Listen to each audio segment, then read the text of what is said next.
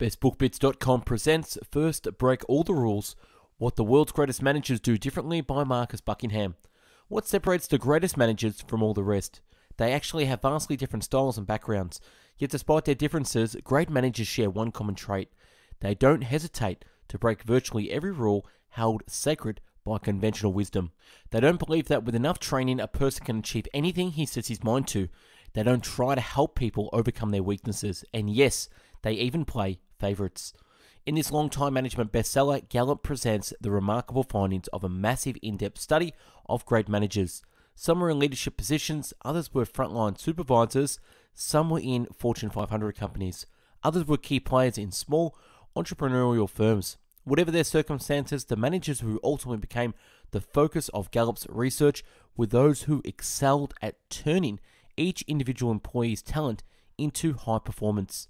Gallup has found that the frontline managers is the key to attracting and retaining talented employees. This book explains how the best managers select an employee for talent rather than for skills or experience, set expectations built on each person's unique strengths rather than trying to fix his or her weaknesses, and get the best performance out of their teams. And perhaps most important, Gallup's research produced the 12 simple statements that distinguish the strongest departments of a company from all the rest. First Break All the Rules is the first book to present this essential measuring stick and to prove the link between employee opinions and productivity, profit, customer satisfaction, and the rate of turnover. First Break All the Rules presents vital performance and career lessons for managers at every level, and best of all, shows you how to apply them to your own situation. The written and audio summary can be found on our website, bestbookbits.com. So without further ado, I bring you the book summary of First Break All the Rules. What do the world's best managers do? Why are their business units so profitable and productive? How do they keep employee turnover low and customer satisfaction high? The answers come from two massive studies performed by the Gallup organization under the leadership and co-author Buckingham. The first study asked a critical business question that has never been definitively answered. What kind of environment will attract, develop, and retain great people? And Gallup came up with a dozen key factors, which we will detail shortly. Interestingly, the study also found that it was actually great managers who created this powerful environment. So a second huge study was done to answer the question, what did these great managers do differently? And the answer may surprise you. The best managers typically broke all the rules of conventional management wisdom. So let's take a look at the powerful insights provided by these two remarkable studies. It's given that one of the key success factors for any company lies in their ability to attract and retain excellent people. But exactly what kind of an environment will attract great people, make them want to stay and develop them into excellent performers? That was the subject of the first study.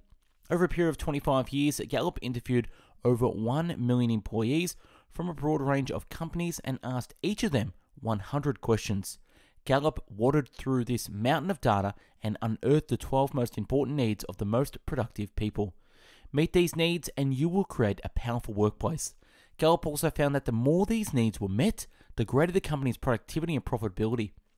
The 6 most important employee needs are: number 1, to know what is expected at work. Number 2, to have the materials and equipment needed to do the job well. Number 3, to have the opportunity to do what they do best every day. Number 4, to receive regular recognition or praise for work done well. Number 5, to have a supervisor or someone else at work who cares about them as a person. And number 6, to have someone who encourages their development. The next 6 key needs of great employees are: number 7, feeling that their opinions count. 8, feeling that the mission of the company makes their work important. Number 9, having co-workers who are committed to doing quality work. 10, having a best friend at work. 11, getting feedback on their progress at least every 6 months. And 12, receiving opportunities to learn and grow at work. Fulfill these needs and your best employees will stay longer and perform better. And the people who fulfill these employee needs are great managers. The research showed that the length of time of an employee stays and how productive he is depends on his immediate supervisor or manager. The company that lacks excellent managers will bleed talent and profits are sure to suffer. So how do great managers actually create an environment that will attract, develop, and keep talented people? That question was answered in the second study where Gallup interviewed 80,000 managers. They interviewed a broad cross-section of managers from large corporations to small entrepreneurial organizations. Gallup identified the great managers and average ones and compared their answers to determine what great managers do differently. The people deemed great managers were those who ran very strong workplaces. Their business units had higher productivity, higher profit, lower employee turnover, and higher customer satisfaction than the business units ran by average managers, even when the business units were in the same company. What was the most important finding? Great managers realize that you can't change people very much. Each person has their own style, their own way of doing things, their own way of thinking, and you can't do much to change it. So instead of trying to change and remold people, great managers develop the unique attributes of each employee to increase their performance. This is the fundamental idea behind the success of great managers. This concept separates the great managers from the lesser ones, and it is the fundamental idea that lays beneath their 4 keys to success. Let's examine each of these 4 keys and see how you can apply them to your own people. The first key, select for talent. Conventional wisdom says that the best people to hire are those with experience, intelligence, and determination. While great managers agree that these are important, they believe that talent is the most important factor for excellent job performance. By talent, the authors don't mean rare celebrated excellence like the talent of Michael Jordan. They mean things that come naturally to us, our predispositions, and things we love to do. For an accountant, a love of precision would be a talent. For a nurse, it would be empathy, and for a salesperson, assertiveness would be a talent. A salesperson may have experience, intelligence, and determination, but without the talent of assertiveness, he will only be average at best. He could never excel. Talent is the key for great performance in any role and cannot be taught. You either have it or you don't. Knowledge can be acquired, skills can be taught, but no amount of training or coaching will create talents. You can't make someone love precision, feel empathetic, or become assertive. And that's why great managers select for talent first and then for knowledge and skills. So how do you determine which talents are required for a given role? A great place to start is to study your best employees and see what talents they have. This will guide you to great insights into the key talents needed for a position. Also look at your company's culture and see what is rewarded. If you work in a very structured company where employees are closely supervised, then discipline would be a desired talent. And don't forget that the talents required for a role may be obvious, such as assertiveness for a salesperson. The authors suggest that if you identify 3 talents, you will have a good read on what is needed for a role. Now let's look at how great managers develop the talents they have so carefully selected. The second key, to find the right outcome. Many managers believe that they know the best way to do a job, and that if everyone just did their job their way, it would get done quickly and effectively. So they force their reports to follow a pre-described set of steps, which ultimately sticks them in the role of policeman, making sure that everyone is following each step. Great managers take a different approach. Instead of dictating a set of pre-described steps, they define outcomes. Defining outcomes is very efficient. It allows the individual to use his or her own talents to find the quickest and easiest way for them to reach the desired outcome. It also allows employees to take responsibility and ownership for their actions and gives them the opportunity to grow and learn from their mistakes.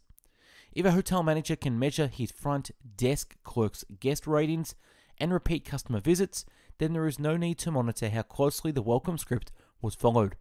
If a salesperson meets sales targets, the great sales managers don't need to enforce a set of selling steps. The salesperson is free to use his selling style that suits her best. Customer satisfaction may be the most important area where outcomes need to be defined. Every business needs to turn prospects into customers and customers into loyal customers. According to the authors, the positive word of mouth they provide is more important to your growth than marketing and even the price of your product. Loyal customers are your unpaid sales force. So how do you create loyalty in your customers? By delivering tremendous levels of customer satisfaction. How do you do that? Over the last 4 decades, Gallup have interviewed many millions of consumers and identified the 4 keys to creating customer satisfaction. First of all, people expect accuracy. They expect to get what they ordered at a restaurant. They expect their Visa bill to be correct. Secondly, people expect that the product or service will be available when they want it.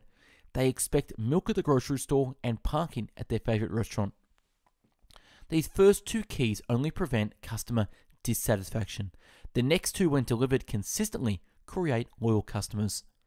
Partnership is the third key. Customers want to feel heard and understood. They also want to feel that you are on their side. Schnapple's target market is college students, and the way they structure their contest is interesting. Students can win prizes if they find a special code inside a bottle cap, and the prizes are positioned to reflect a student's needs. Instead of simply offering $12,000 cash, Snapple's prize is presented as less Snapple Pay you'll rent for a year, 12 payments of $1,000. The prize communicates that Snapple understands students and what they are going through. Show your customers you understand them in some meaningful way, and you are a huge step closer to creating real satisfaction.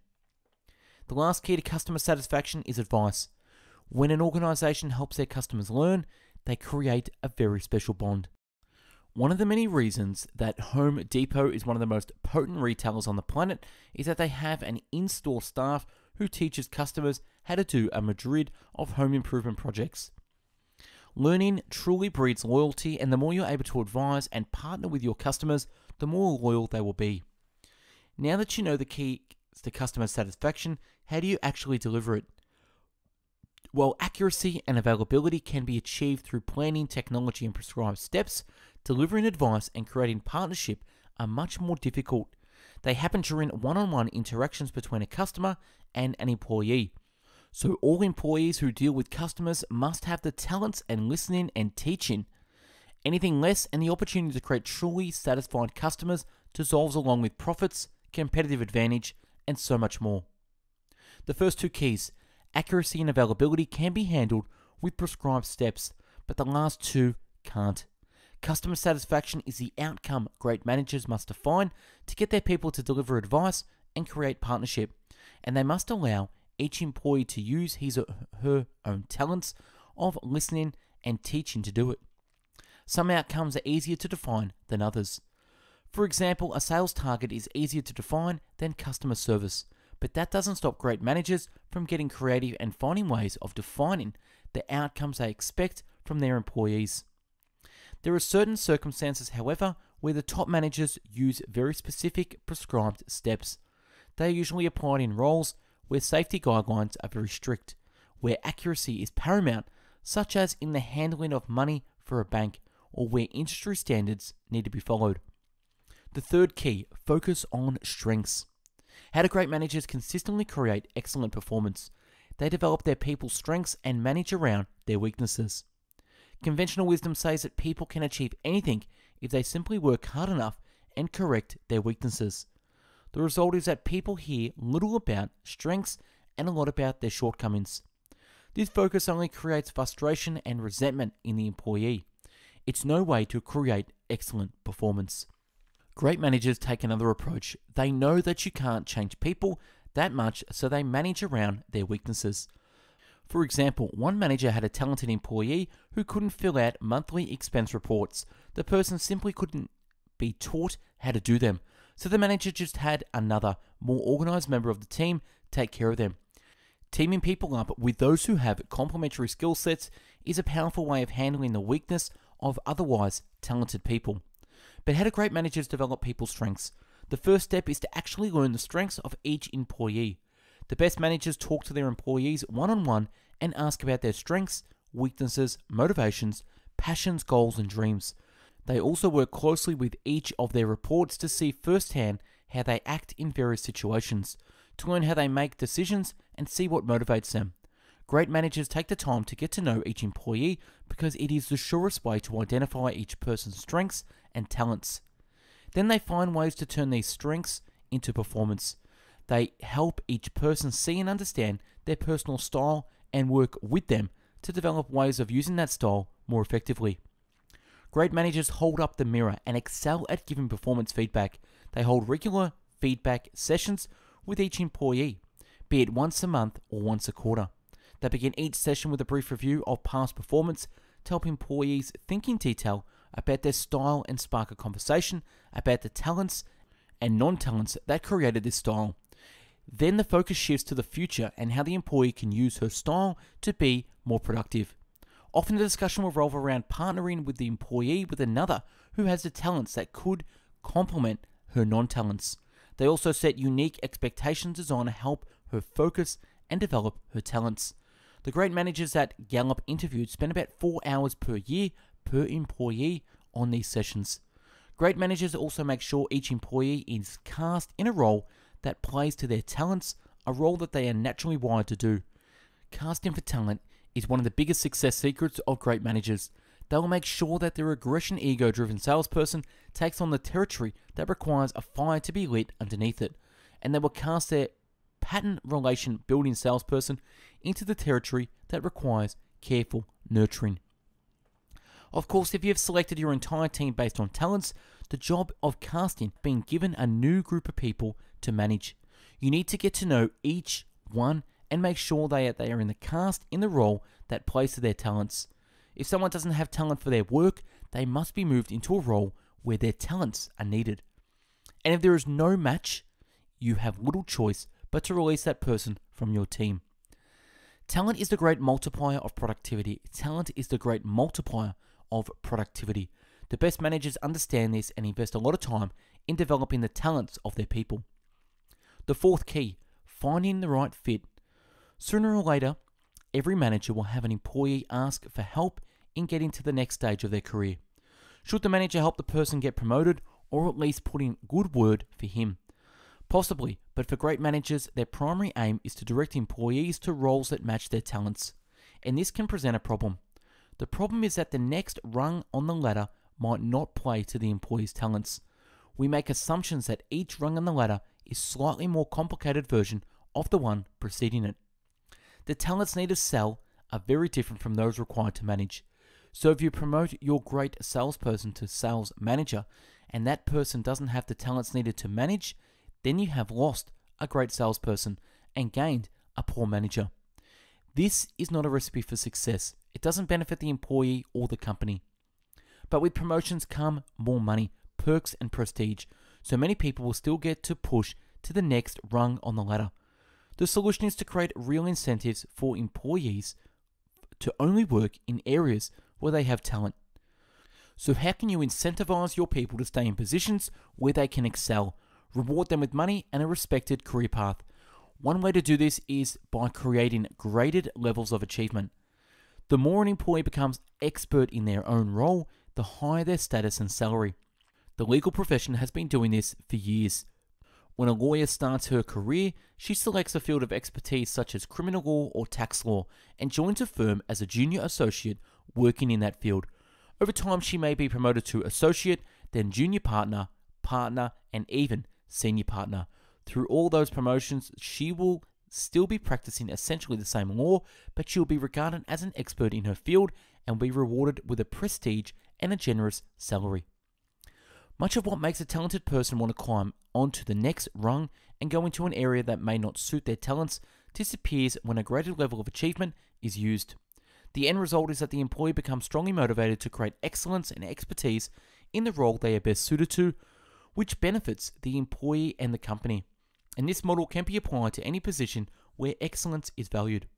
Another way of keeping people in roles where they can achieve excellence is by instituting a broad-banded pay plan. This is where the top end of a lesser value job overlaps with the bottom end of a higher value job. At Disney, an exceptional waiter can earn up to $60,000 a year, while the starting pay for a manager is only $25,000. So if the exceptional waiter wants to move into management, he must think long and hard and believe that he has a real talent for managing. And if he makes the move and performs well, he'll be handsomely rewarded, since the top pay for managers far exceeds that of waiters. Broad-banded pay plans are used in many companies because they help keep people in positions where they have talent and encourage employees to develop their talents and expertise. So there is an alternative to simply helping your reports to get promoted to the next rung on the ladder. And using these alternatives will help you keep your top performers doing what they do best. And that's a wrap on First Break All the Rules. Subscribe to the channel and take a look at the hundreds of book summaries uploaded previously. To find hundreds of written summaries, check out our website, bestbookbits.com. And for hundreds of audio podcast summaries, find us on mixcloud.com/bestbookbits. If you want to help in being a contributor, get involved in the channel by reading a book, writing a summary, and emailing us at info@bestbookbits.com to have it featured. Thanks for watching and listening, and I hope you got something from First Break All the Rules.